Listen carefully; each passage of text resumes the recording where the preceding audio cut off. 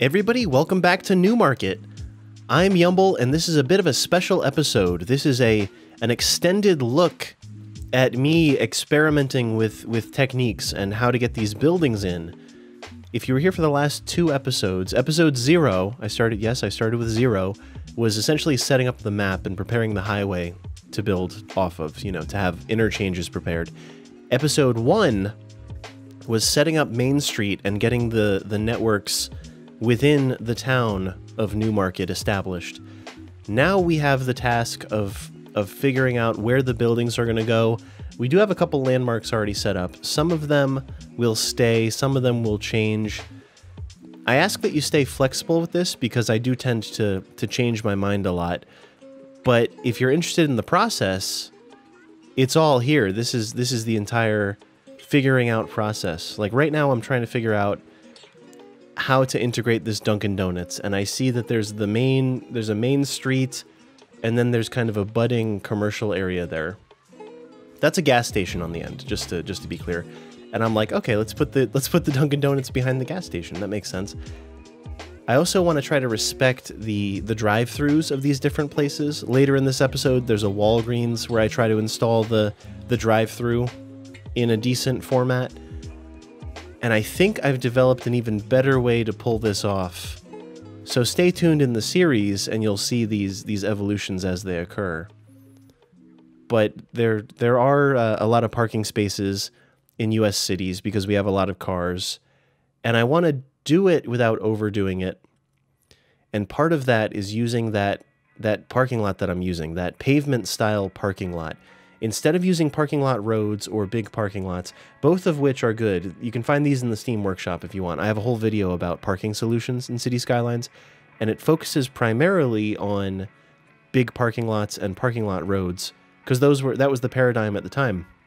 But I've taken a step back and realized I can just use these little modular parking spaces, and they use pavement. It looks like concrete instead of tar, which is a bit questionable, but also kind of nice. It's a better parking lot system. It doesn't take up as much space. It's a little more flexible for me, rather than having to make an entire spaced out parking lot road area.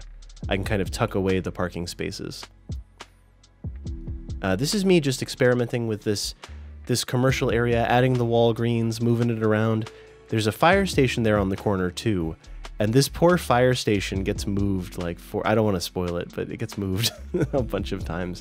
Because I find that this corner is a major corner, and I want to respect that. It's a major route coming through town, and I want there to be good stuff on this corner.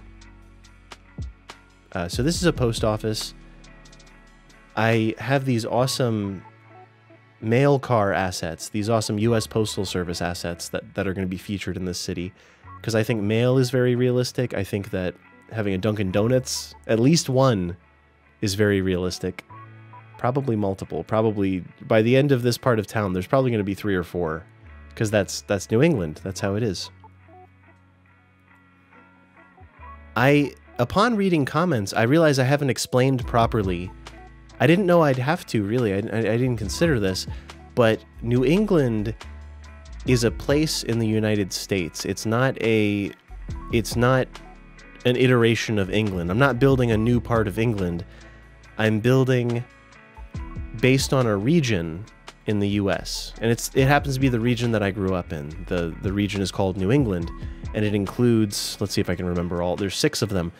The entire northeast part of the country is New England, so that is Maine, New Hampshire, Vermont, Rhode Island, Massachusetts, Connecticut. That should be all of them, but that's the entire northeast part. Shares a border with Canada for a lot of it, and it's a good area. It's fairly cold, and it's got its own issues. It's got its own problems and quirks, but it's known for very nice buildings and very nice autumns and very rural drives. A lot of maple trees, so that's why you see this nice autumn where the trees turn a nice amber or a nice red. And that attracts a lot of attention. A lot of people know New England for the leaves. But it's known for its small towns, often colonial in nature. So we're talking, these places are probably from as early as the 1600s in year, but generally I would say they were established in the 1700s largely. And brick was a very common building material, so I try to lean on brick as much as possible, because that's a very New England type thing. Our college campuses are often made of brick. Our Main Street buildings, brick was plentiful, or, you know, easy enough to work with, etc. So a lot of the buildings are brick. And that's kind of what I'm going for here. I start doing Main Street. Check this out. This is the moment that I've been waiting for, and there's going to be several iterations of this before I get it exactly right. But here's a glimpse into the process. This is me looking at assets, taking assets from the Rico area of Find It, as well as from so I'm using ploppables and growables. I don't know if I've ever explained it explicitly. I have a video about realism in City Skylines that goes into it a bit, but a growable is a building that grows when zoned. So when you zone in residential and the houses start coming in, that's a growable. They're growing in. A ploppable is a building that you place manually. So like a police station, all of the police stations in City Skylines, no matter where you zone, you will never grow a police station. You have to place it by hand, manually. And you'll notice I'm placing all these buildings by hand, though some of them, to add to the confusion, some of them are in fact growables. Some of them are zonable buildings, but I'm choosing to place all of them by hand. And I've had some people say, like, how can you do that? Like, why would you waste the time plopping everything? And the truth is, the result is just so much better for what I'm doing, like hand-placed assets and hand-picked building facades and the sizes of the buildings and the materials and the way they look next to each other. You don't get any of that with zoned-in buildings. You just don't get that level of detail that I need for this area. This is going to be a focal point of the entire thing. So all of these colonial towns or these old towns will have a main street, and it's their main commercial district. Downtown, Main Street, they all kind of mean the same thing. And they're not always wall-to-wall, but I'm looking forward to doing a bit of wall-to-wall here. Some nice old US classic wall-to-wall buildings. And some of these buildings are hits, some of them are misses.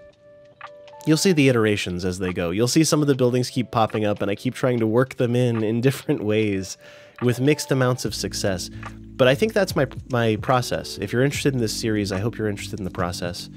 Because the process is we establish a mood, we establish an area and a goal, and I've tracked down assets from the Steam Workshop. The collection is ever evolving, and it's incomplete right now, but the collection is in the description of this video. I'm going to put a link to the Steam Workshop collection in every video.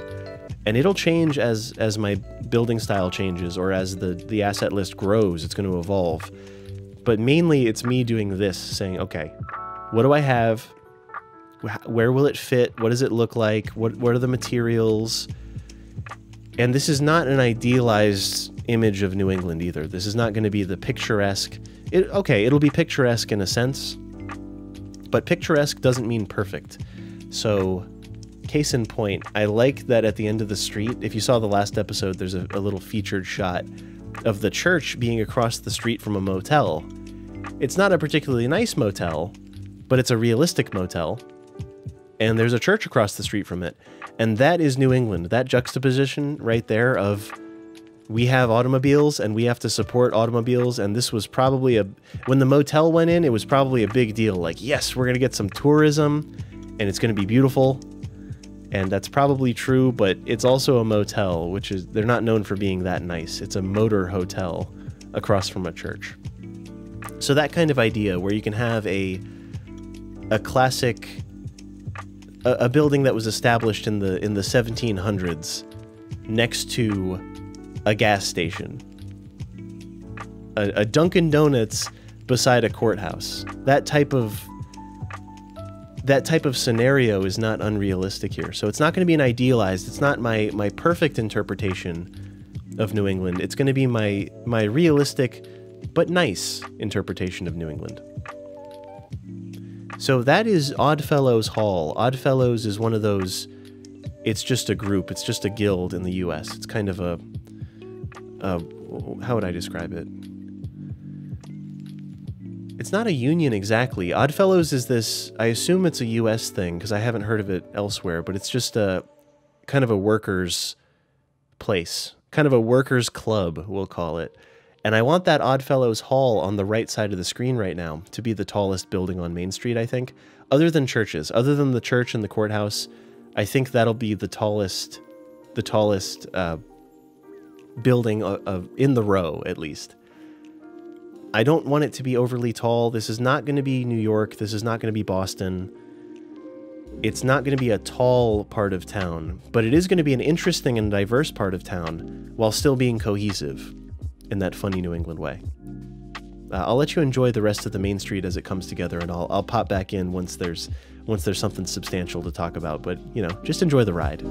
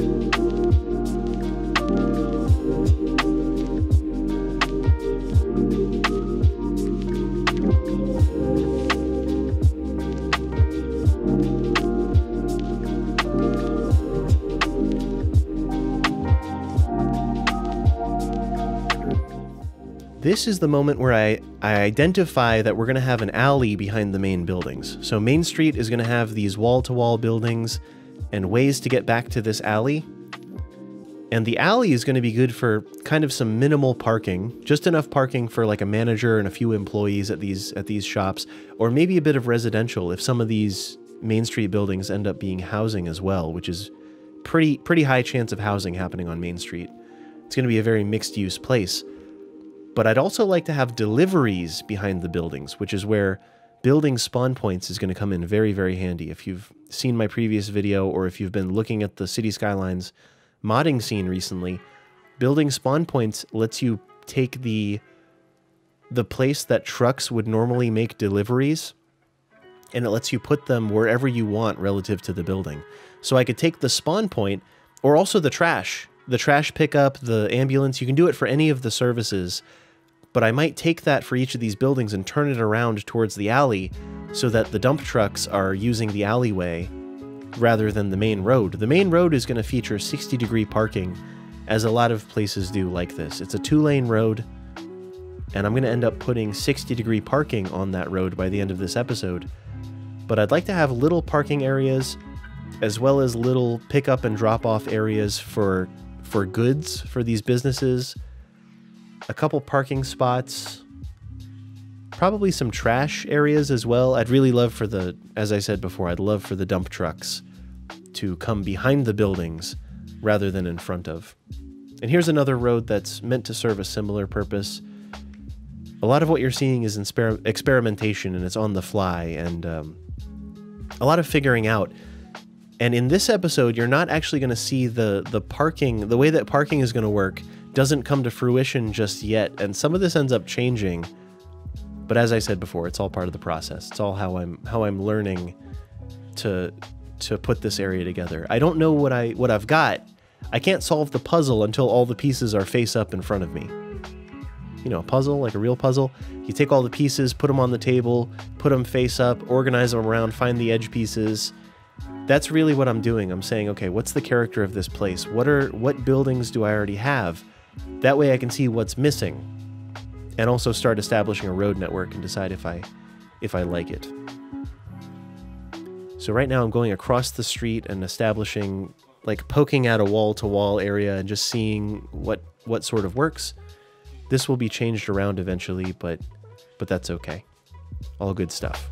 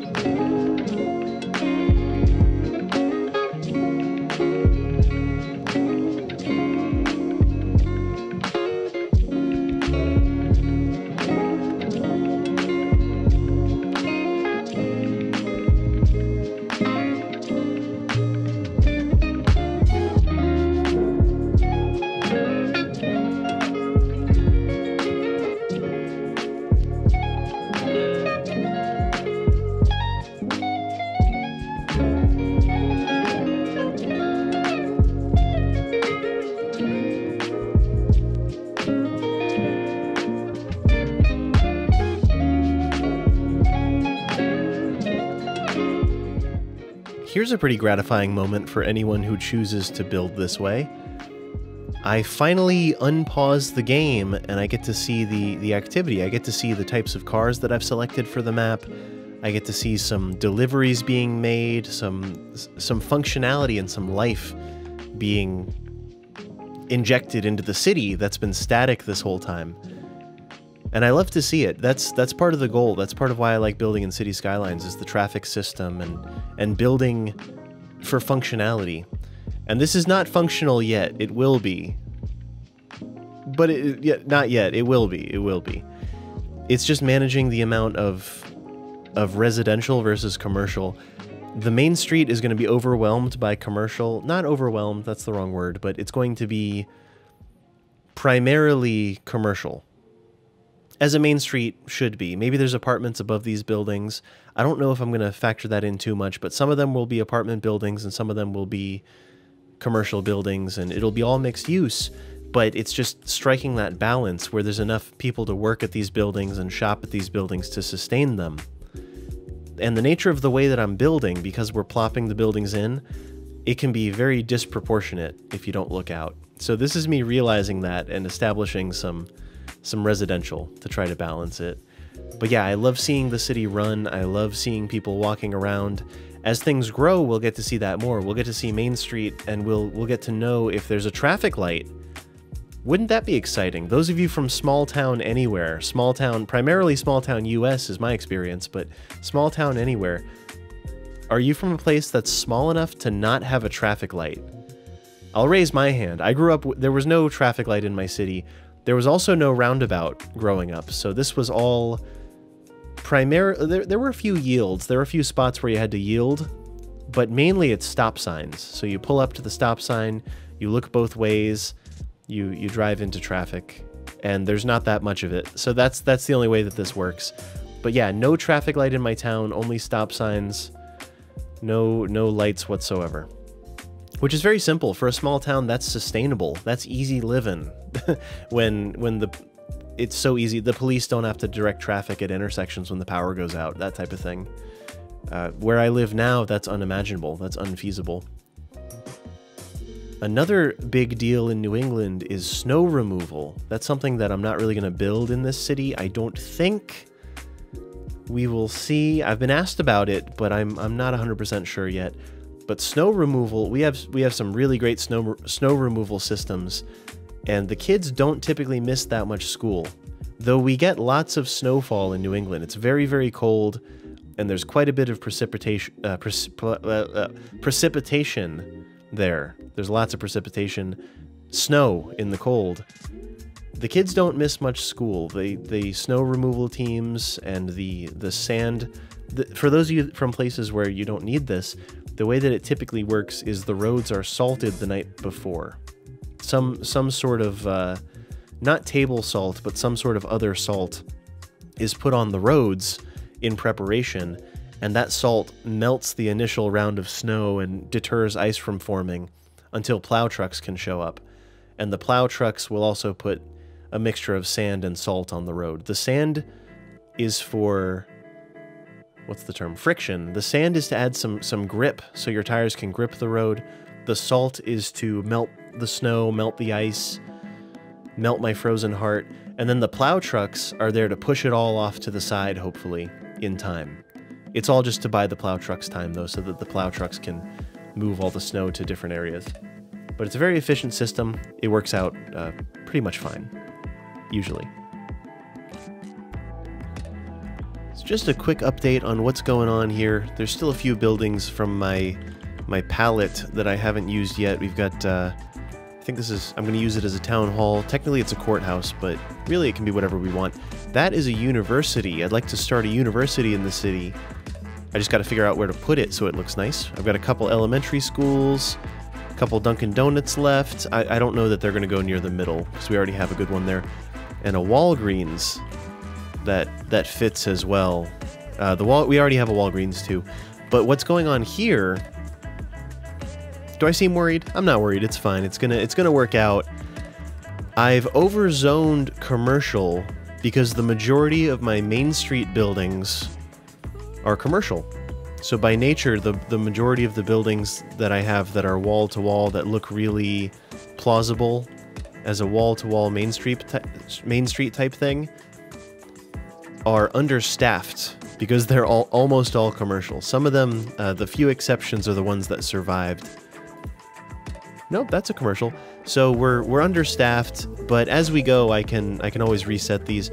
And the deal with Ploppable Rico that I've been using, where I can place a building that has a commercial status or a residential status, those can be reset. So anytime that I feel we have enough residential presence, like maybe by the time this hits 300, I can probably go around and pick a few places and go, okay, let's reset these 3 places. This is cheating, but what's cheating when you're painting a city, right? I'm trying to much less play the game and more create a city that functions. And money is no object. I haven't pointed this out, but I'm playing with infinite money. I'm using a lot of mods. This is all just part of that. This is all just a symptom of that, and overgrowing the commercial was kind of essential to get Main Street in a good place. It's going to turn out balanced eventually. I've got the residential coming in back here, but, you know, give it some time. Appreciate your patience.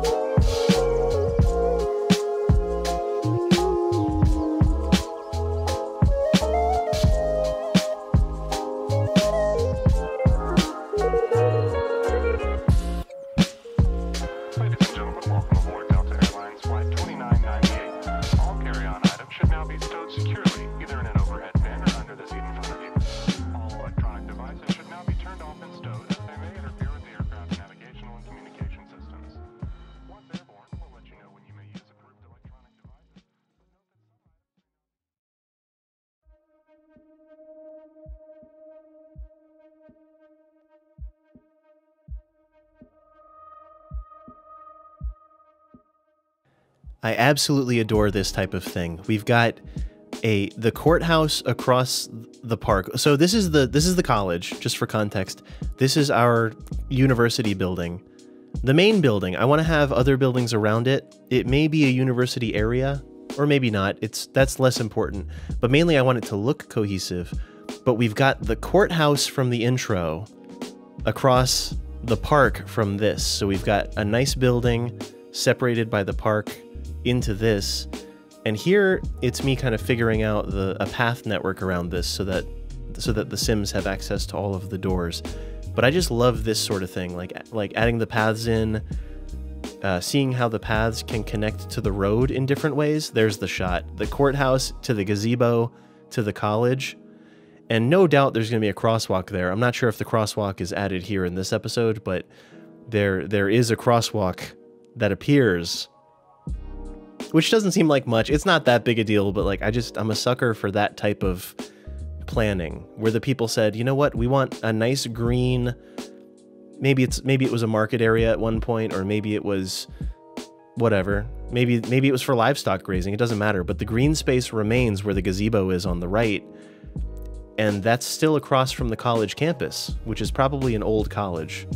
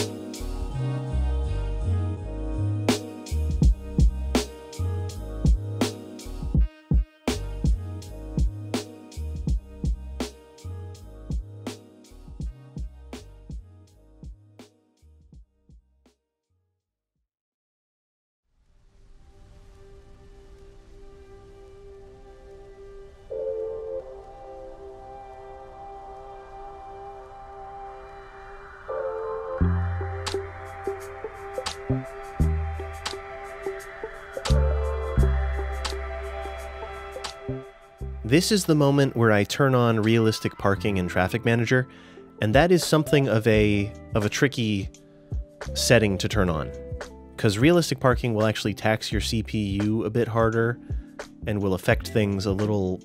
It makes things a bit funky at times, but I think I'll be able to do it very effectively in this city, and realistically too. This area is not going to be overpopulated, it's not going to be overstated or overdone. I think that we'll be able to supply it with plenty of parking, and I don't think it's going to be that tough on traffic. The reality with realistic parking is that cars just drive around until they find a parking spot, so if you turn that on, not only does it add a whole bunch of calculations to your CPU, but it also will put load on your city, because those cars will go around the block 3 or 4 times. Those cars will add to the traffic of other vehicles just coming into your city. So that's me turning on realistic parking because I want to see how this functions as I build it. And it's me figuring out how the, what's this called? The parking lot roads pack 60-degree spaces, how they fit onto this network. The network is called Suburban 60-degree parking road or something therein. And it's by Urbanist. Urbanist has a bunch of really cool networks. I don't know if they've released anything too recently, but this is one of their awesome networks. They have a bunch of very popular networks. They have one that's called something Main Street, I think, and it has parking on the sides, and it's a very US Main Street. But this road, Suburban road with 60-degree parking, reminds me very strongly of where I'm from, because this is exactly how we did it. There were 60-degree parking spaces all along the main road, and there were kind of municipal parking areas. There were just general, in the middle of town parking areas, but I don't think we're going to be hurting on parking. If I follow my heart and just do this, I think we'll have ample parking without overdoing it. But we really want this commercial district to be supplied, especially if we're turning it on in Traffic Manager. It has to work out. This is good. I love that little moment there, making the crossing with no roads connected to it. Look at that. And I like that the network actually has a pavement area that juts out from the side of the road to give a little pedestrian priority. That's not particularly realistic in my experience, at least not in the US. We don't really do, not in my area. We don't really have pavement areas jutting out into the road to help people cross.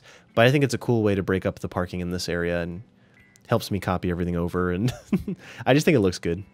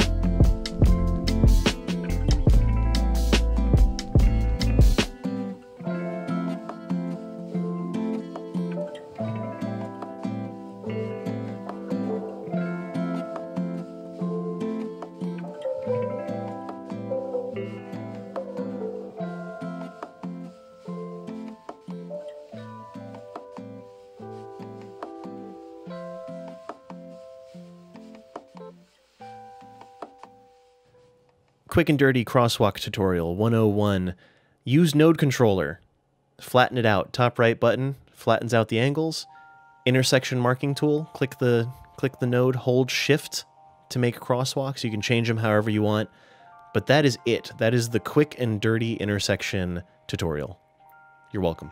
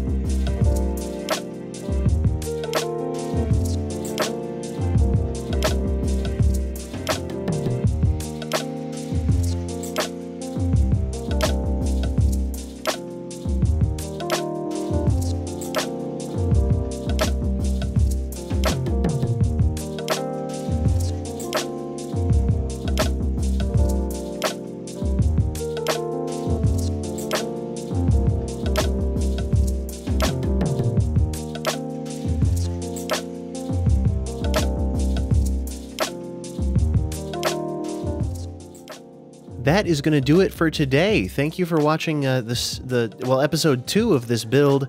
I'm very excited for episode 3. The city has a lot of potential yet, and I still haven't shown you all of the tricks that I have up my sleeve. Really appreciate you watching. Feel free to check out the Discord if you want some community action and you want some a place to ask questions and have some fun. Also, feel free to check me out on Twitch. I stream twice a week these days. Just let me know if you have any questions or comments in the comments, and of course feel free to subscribe here. Everyone, I've been YUMBL. I'll see you in the next stream or the next video.